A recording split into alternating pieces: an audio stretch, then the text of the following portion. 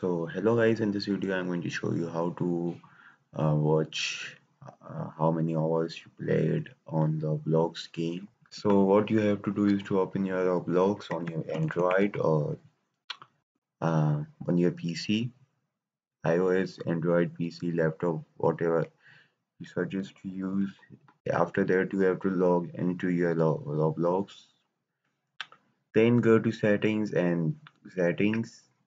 So after, as you can see, there is a bunch of information about yourself, and so there is no option to see how many hours or you played this game. So then you have, after that you have to click on your profile.